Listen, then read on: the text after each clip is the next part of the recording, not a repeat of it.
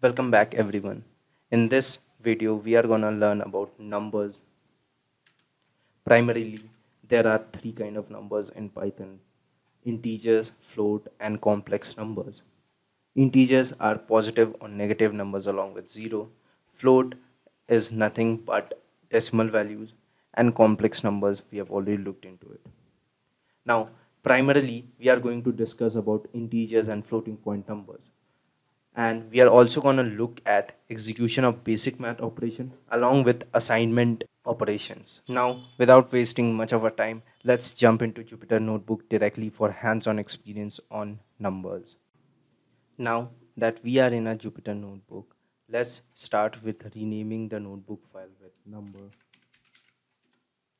Now if you want to toggle the header and the toolbar below it, you can just click on view, toggle header and toggle toolbar. It will increase more of a clear view for you. As for us, we are gonna follow this synchronization for us. Now let's start with looking into what is an integer.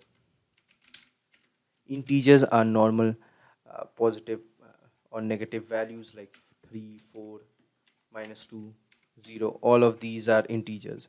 Now, what are floating point numbers or floats? Floats are nothing but they are known as decimal points. 45.3, 2.4, all of these are floating point numbers. Now jumping into complex numbers have a real part and an imaginary part. As for now, we are just going to focus on two: integer and floats. Now before looking into the arithmetic operations present in Python, let's start with looking into a very important function, like how to check a type of any data variable. Now to check out the type of a variable, what we have to do is we have to use type or instance function.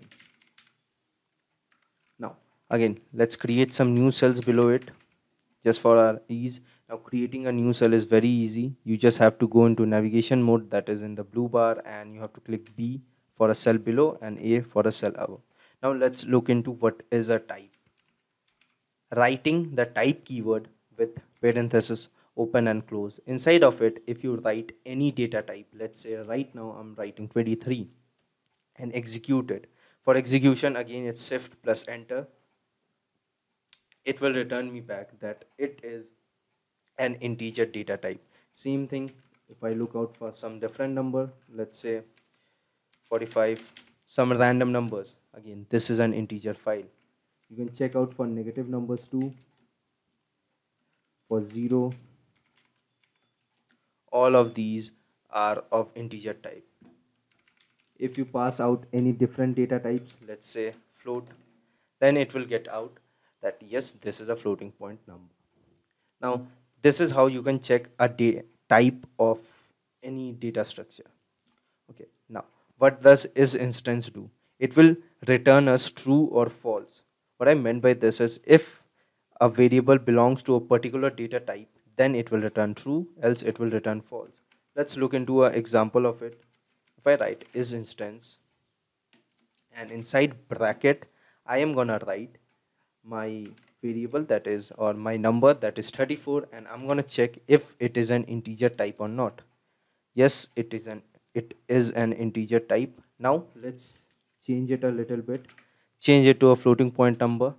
False, it isn't an floating point number. But if I check out this float, again it will become true.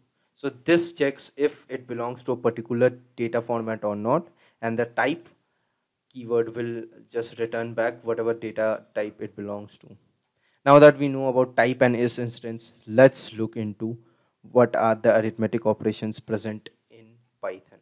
Now let's comment this line out. For commenting, it's very easy. You just have to write a hashtag and just write whatever you want to write. Now commenting code is very important once you move into the real life experience, because your code should be humanly readable.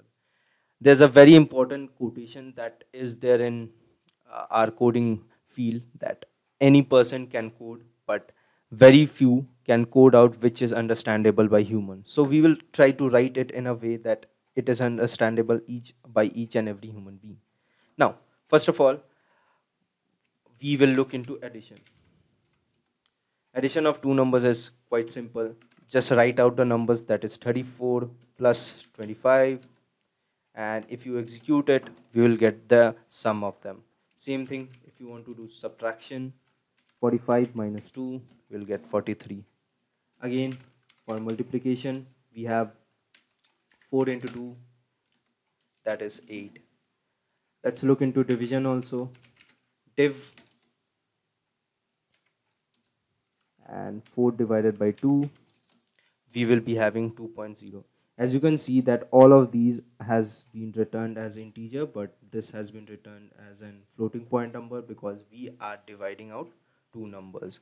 Now, if you want to return back an integer value, then what you can do is you can just put double slash and by 2.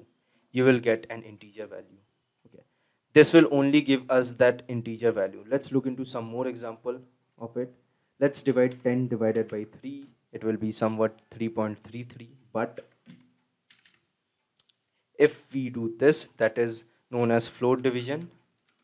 Let me write it out. Float division.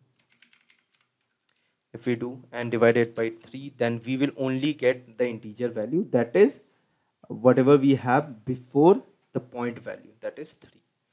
This is known as float division.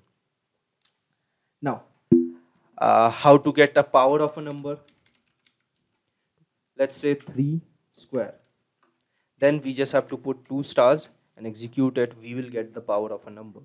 Same thing if you want a cube, 3 double star 3, we will get a cube of number. You can do it for any number, 2 double star 2, we'll get 4. This is how you can get the power of any number. 2 to the power 10, it's 1024. Now, there's a way of how it is executed. So if you write something in brackets, that is, let's say 2 plus 5, and then you multiply it, inside of it you write 10 divided by 5, then we will be getting 14.0. First of all, the whatever you have written inside the brackets, that is 7 into 10 divided by 5, that is 2. So it follows the BODMAS rule. So 7 into 2, we are getting 14.0. Right. If you want to get an integer value, you can just divide it like this, and probably we are going to get an integer value, that is 7 into 5 is 35. Now this is the end of part A for numbers. In the next part, we are going to look into how to assign values to a variable and what are the criteria for naming out a variable. Thank you very much. We'll meet again in our next video.